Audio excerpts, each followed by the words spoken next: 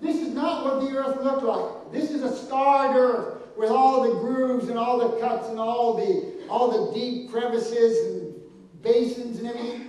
Just blow the earth up.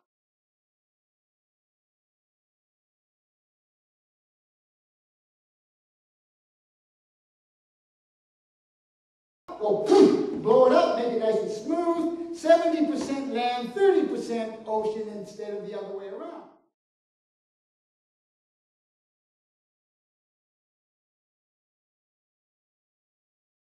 And so now you have all of this, and this rift, this ridge, is actually on the surface of the earth. Okay? And it goes under the water and comes back up, and it goes around for 43,000 miles.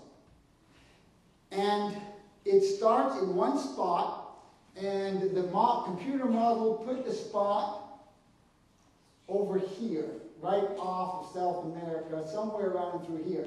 And it started here, and it started here, moving at 3 miles per second. It took a little less than 2 hours for the ends to meet. At that point in time, the earth exploded. Now, what happened during that explosion?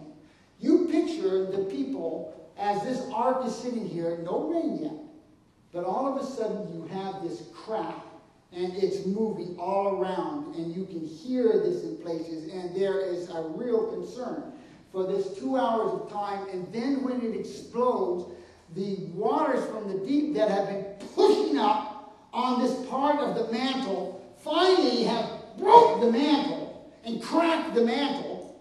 And now you have jets of water going up over 70 miles into the atmosphere, breaking through this nicely balanced canopy, and all along here, volcanoes with all of the rock that has been in a magma form all comes bursting out too. And you have lined all around this thing volcanoes, and you have spigots of super heated steam flying up into the air, and the canopy is pierced. The canopy now becomes unstable, and it starts to rain. And so it starts to rain, and it rains 40 days and 40 nights. At a ½ an inch an hour, that's exactly the amount of water for 40 days and 40 nights that Joseph Dillow put into the formula for the model that he had, in his book for the canopy. ½ an inch an hour. Now that's 12 inches in a day. But the majority of the water came from underneath. Because after 40 days, what does the Bible say? For another 110 days, it continued to put water onto the globe. What's going to happen?